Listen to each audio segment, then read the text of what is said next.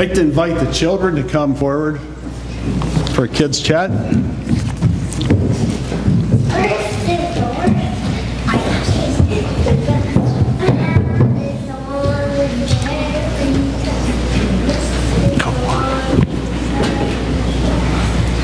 You're bringing your pet. It's a dragon. It's a dragon. You're the one with his leather test, you know. Okay. Okay, boys and girls. Have a question for you. What is bread? Yeah. Let's see what kind of answers they get. You want to go first? It's food. Food. Good. The bread of life. The bread of life. Very good. And food. Good food. Good food. Yes. And that's what I meant. Bread. Bread is bread? Okay. Yeah. Is it good with cheese? Good with cheese, yeah. And Loved it with cheese on it. okay. Well, when we think of bread, we think of food, of substance. There's a very good answer here. What you said about Jesus is the bread of life? Yeah, he is the bread of life. And we can think of Jesus in that spiritual sense. I'm going to give you a little different perspective on bread today. One day, one of Jesus' disciples, he said, how should I pray then? How should I pray? John the Baptist, he taught his disciples how to pray. How do you want us to pray? And Jesus began what we traditionally today think of as the Lord's Prayer. And that begins, Our Father, who art in heaven, hallowed be thy name. Thy kingdom come, thy will be done on earth as it is in heaven. Give us today our daily bread. Do you think that's for a sandwich? I don't think so. Other things. Well, What is always for sandwich? in the context of that application, what Jesus was telling his disciples is to pray for what you need every day. Only pray for what you need one day at a time. God will provide for tomorrow. So, if we pray for what we need today, what's that mean? What does that mean to you? Any thoughts? Yes, your hand's up in the air. I guess I could tell you. Oh, okay. Wait until all your food is coming. Pray for all your food. Pray for all your food. Pray for the food you need that day. Yes, Katie? It's kind of like that saying on the TV. Only pay what you need, but instead of pay, it's pray. Okay. Pray for what you need. That's very good, Katie. So that's what God was saying. God is a God of provision. You know, we take so much for granted. We take for granted the air we breathe, the water we drink. He gives us so many things, and he wants us to think in terms of our daily existence in the same way. We're not to be greedy. We're not to want things that we really don't want. Just take one day at a time. Pray for daily bread. Pray for not necessarily the food you eat, but more than that, pray for everything that you need, whether it be shelter, clothing, whatever. And I think I'm losing them one by one. So let us have a brief word of prayer, young boys and girls. Heavenly Father, Lord, we thank you because you are a God of provision and you do provide for us whatever we need. You're a God who loves us so much, and you gave us your Son, Jesus. And now I would ask that today that these young children, these boys and girls, may be filled with your love. In your Son's name we pray. Amen. There you go.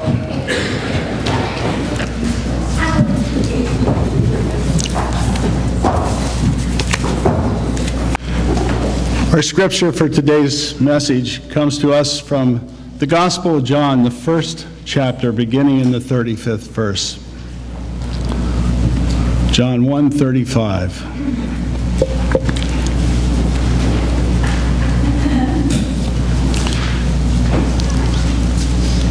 The next day, John was there again with two of his disciples. When they saw Jesus passing by, he said, "Look, the Lamb of God." When the two disciples heard him say this, they followed Jesus. Turning around, Jesus saw them following and asked, "What do you want?" They said, "Rabbi," which means teacher, "where are you staying?" "Come," he replied, "and you will see." So they went and saw where he was staying and spent that day with him. It was about the 10th hour. Andrew, Simon Peter's brother, was one of the two who had heard what John had said and who was following him. The first thing Andrew did was to find his brother Simon and tell him, "We have found the Messiah," that is Christ. And he brought him to Jesus. May God add his blessing upon this reading of his holy word.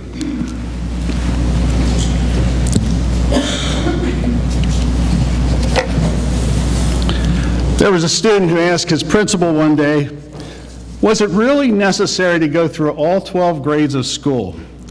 Wasn't there a shorter way to get to graduation?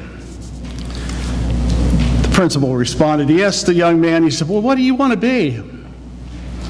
The principal went on to say, when God makes an oak, it takes 100 years. When he makes a squash, it's less than 4 months. You know, Christian education, it makes it possible for us to stand strong, to stand like a great oak tree. It equips us to grow in knowledge of our Judeo-Christian heritage, and it nourishes us to grow in faith.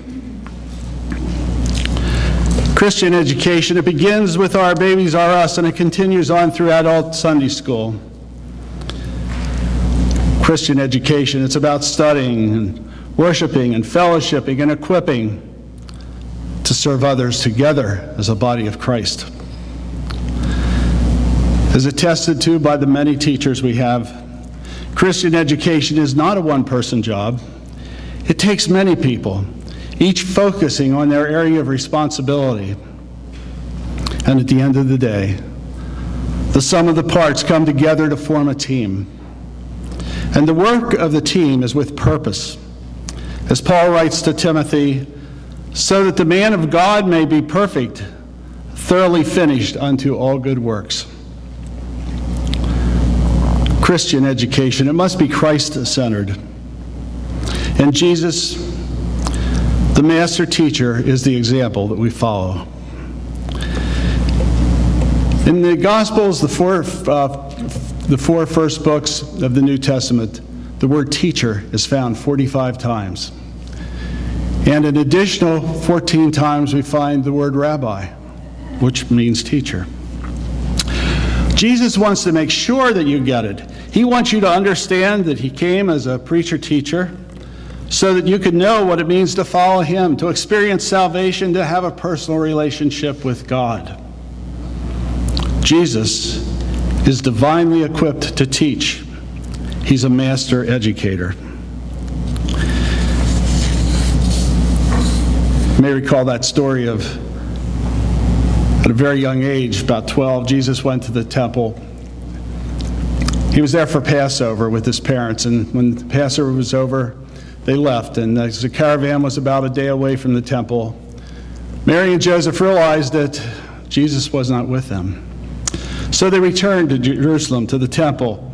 And as recorded in Luke, the 2nd chapter, the 46th verse, after 3 days they found him in the temple courts, sitting among the teachers and listening to them and asking them questions. Everyone who heard him was amazed at the understanding and answers that he offered. Still an adolescent, Jesus began to speak in wisdom and knowledge that came from God. Now let us fast forward about 30 to the point that Jesus is about 30 years of age. And now we're at the Feast of the Tabernacles. And in John 7 we find these words. Halfway through the festival, Jesus went up to the temple courts and began to teach. The Jews were amazed and asked, how did this man get such learning without having been taught? And Jesus answered, my teaching is not of my own. It comes from the one who sent me. That which Jesus taught came from God the Father. His ministry, it was a big drawing card. It grew crowds, but the big draw initially were the miracles that he was performing, miraculous healings that were taking place.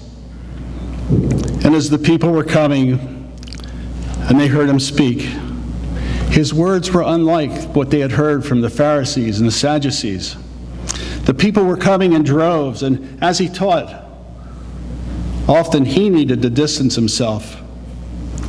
He needed to get away from the crowd, and he would do that by getting into a boat on the Sea of Galilee. And from there, he would continue to teach and preach. And in that boat, those whom he was speaking to sat on the banks of the Galilee, and they would sit on this raised elevation, almost like a kind of a, if you will, a coliseum or a stadium effect, whereby he could be seen and heard. John Mark records it this way. Mark chapter 3, beginning in the 7th verse. Jesus withdrew with his disciples to the lake, and a large crowd from Galilee followed. When they heard about all he was doing, many people came from Judea, Jerusalem, Idumea, and the regions across the Jordan, from Tyre to Sidon. Because of the crowds, he told his disciples to have a small boat ready for him to keep the people from crowding in on him, for he had healed many, so that those with disease were pushing forward to touch him. In a similar way, the Sermon on the Mount offers a natural setting for Jesus as he begins to teach the Beatitudes. This time, Jesus is sitting up high, elevated on a mountainside. He assumes a position of authority. You might think of Isaiah 6. I saw the Lord sitting on a throne, high and lofty. And in that panoramic setting, looking down on the crowd, elevated from them, the people are looking up to him. And that's what we do. We look up to God. The people are looking up to Jesus. And Matthew 5 begins,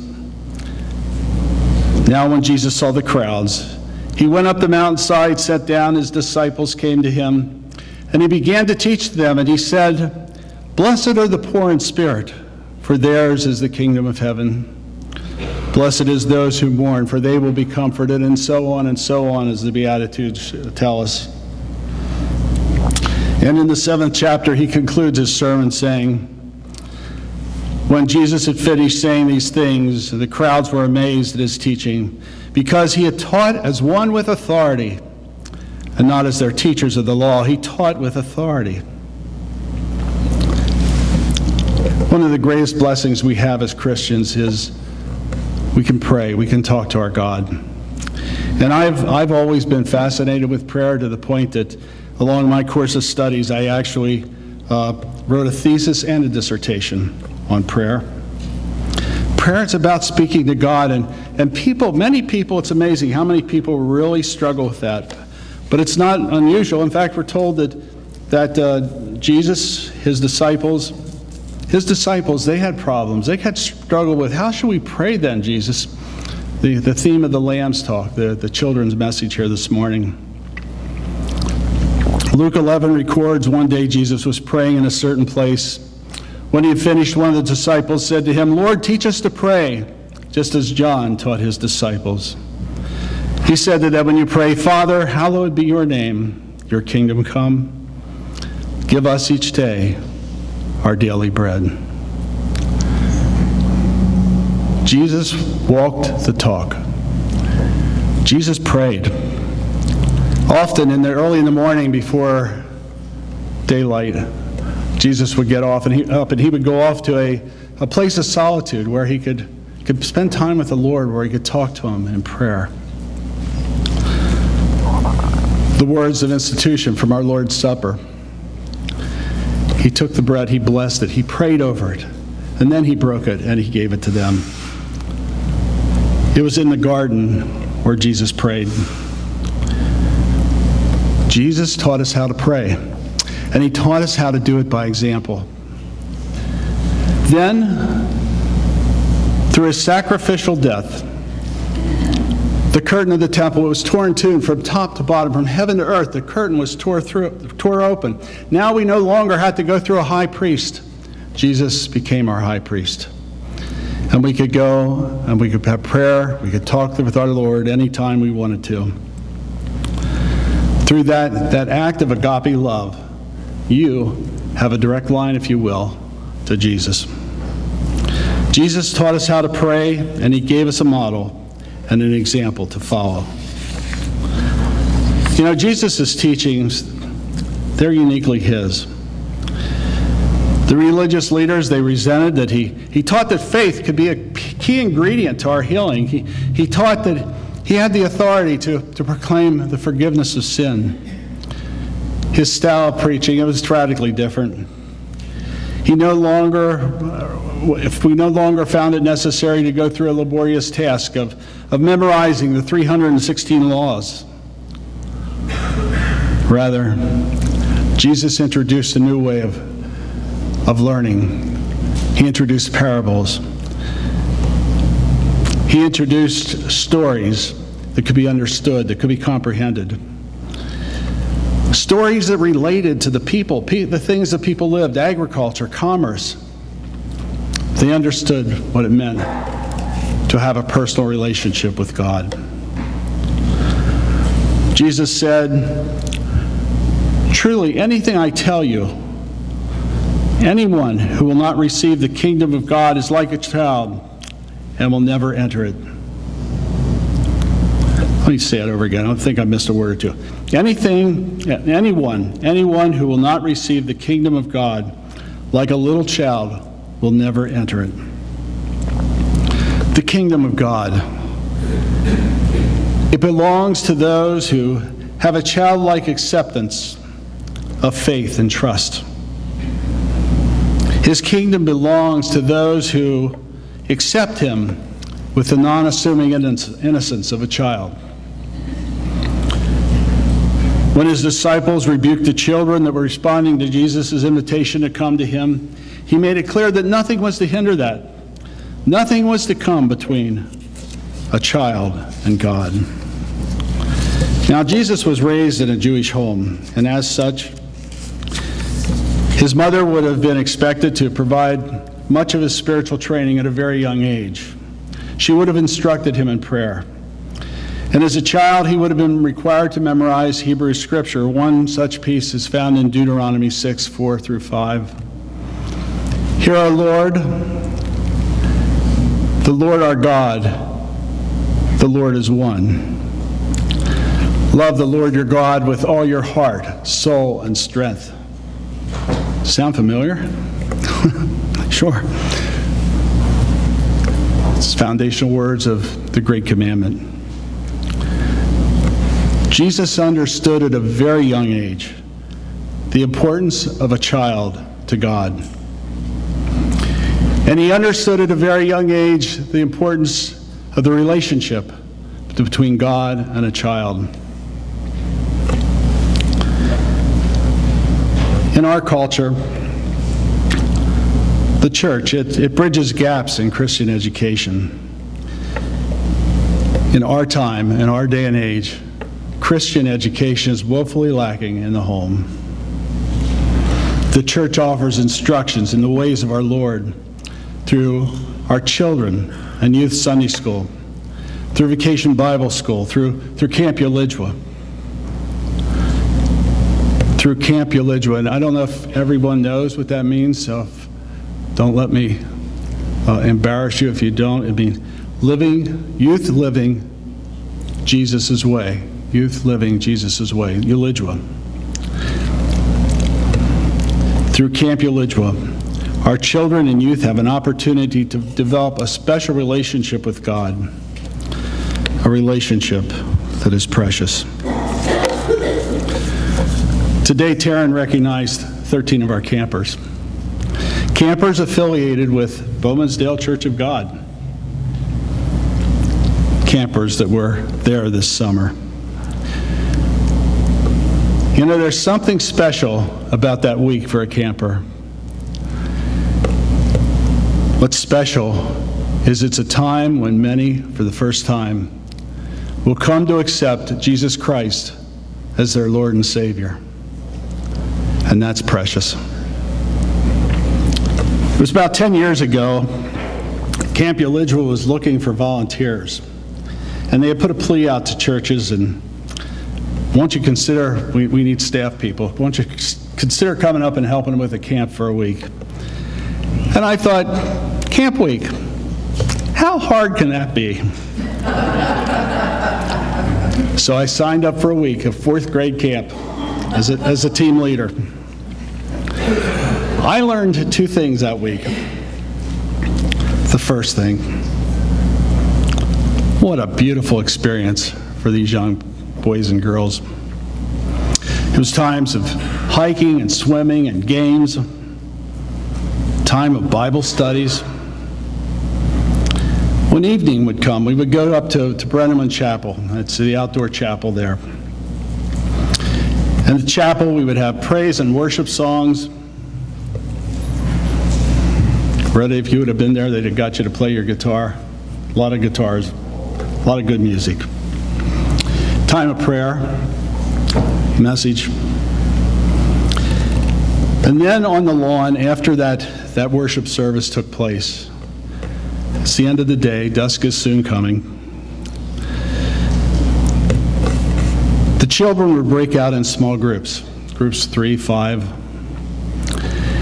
And the group leader would be their counselor. Now, the counselor was the person that they had spent time with all week. This is the person they've lived with, who's been there for them. It's a person that they've developed a relationship with. It's a young person. It's a teen, mostly teen, post-teen, early 20s. It's a person who they have built a relationship. They can confide in this person. They can trust this person. And with this person, they had shared the Word of God. They had talked about the challenges that they're facing in life. If you don't think our young people have a tough go of it, you missed the boat.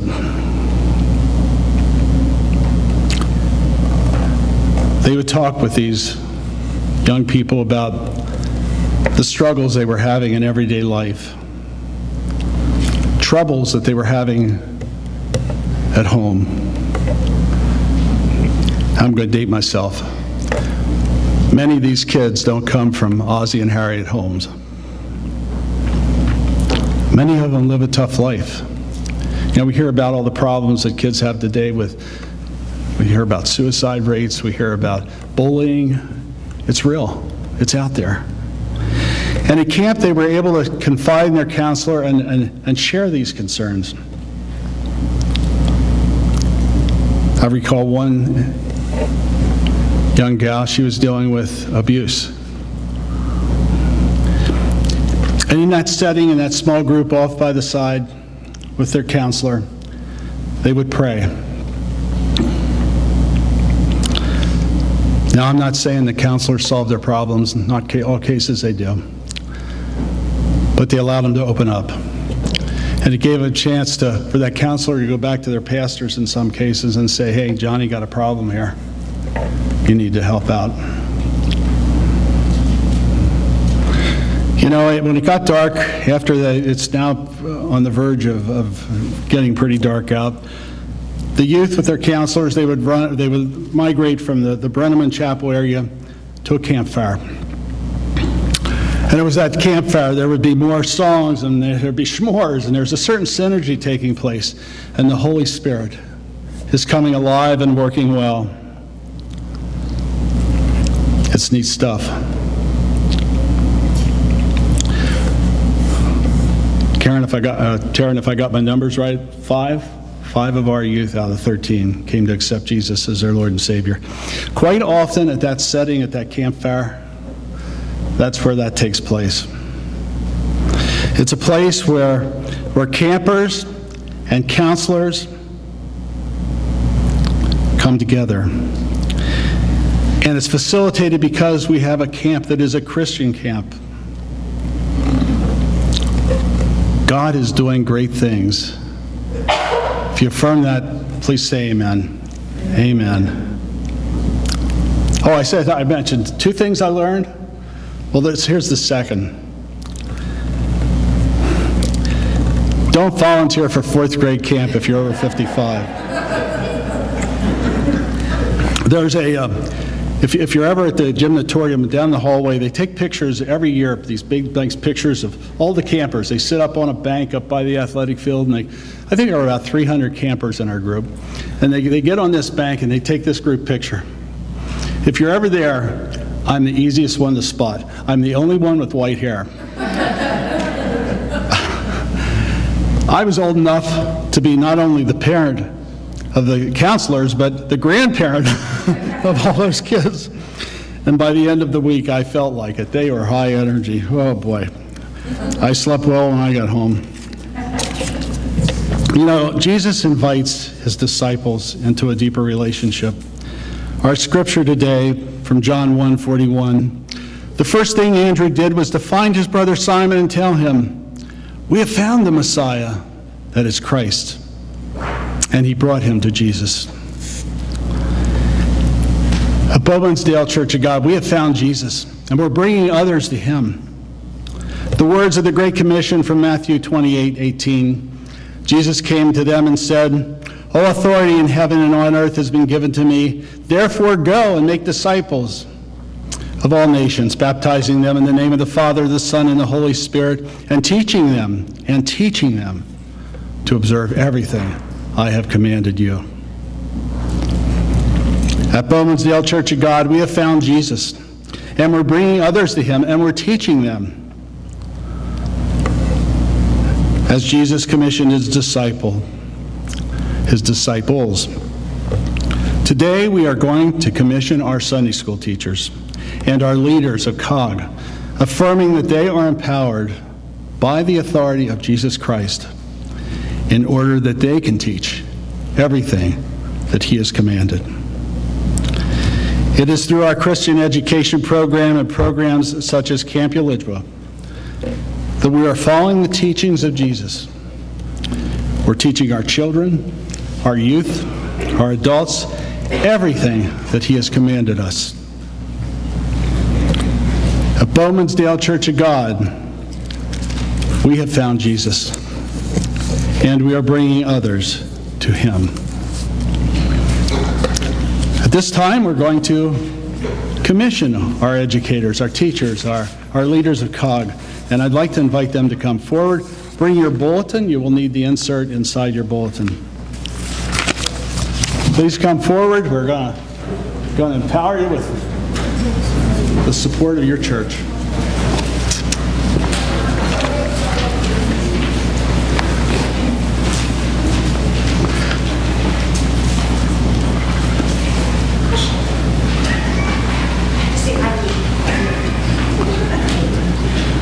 Rather than make everybody do the steps, why don't you just line up down here, and I'm going to come around in front of you because you're talking to them, not to me.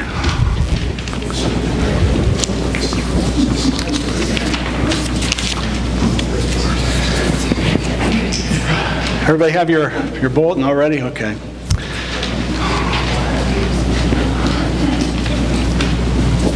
And the congregation, you'll have a response here, so keep your bulletin handy. My beloved brothers and sisters in Christ, do you promise to live a life worthy of the calling that you have received? I do. Do you believe you are led of God to engage in this work and to assume the duties of which you have been called? I do. Do you, in the presence of God and all his congregation, promise faithfully to perform the duties of which you have been called in the Church of God? I do. Do you promise to proclaim the good news through words and deeds? I do. Do you promise to serve Christ and his church in a spirit of humility, gentleness, patience, and love? I do. Do you promise to exercise the gifts that God has granted you through his grace, to bring peace and unity to the body of Christ? I do. Do you promise to be diligent and faithful in the exercise of your duties, nurturing all in our care to grow in the spirit of our Lord Jesus Christ? I do. And now to the congregation. Do you, the members of this congregation, promise to be loyal to these teachers and leaders whom you have chosen, uplifting them in the holy calling of your prayers and uniting with them in serving Christ and the church? If so, please respond in unison. We recognize the will of the Holy Spirit loving hope of the great things God intends for us as His church, we do promise to work with them in one body and in one spirit, that all might know the one hope to which we are called, the love of God through our Lord Jesus Christ. Now, join me please. Now, therefore, you have been commissioned to serve this congregation. May God grant you the wisdom and the power to be worthy servants of us all. In the name of the Father, and the Son, and the Holy Spirit. Amen. Word of prayer. Heavenly Father, Lord, we thank you for the blessing of these who have come forth, who are willing to serve you, to be leaders, to take your word out into the world. Lord, we thank you for this great opportunity to have them to serve you, and we ask your blessing upon the work that they do. We pray these things in your Son's name. Amen. Go forth and serve the Lord.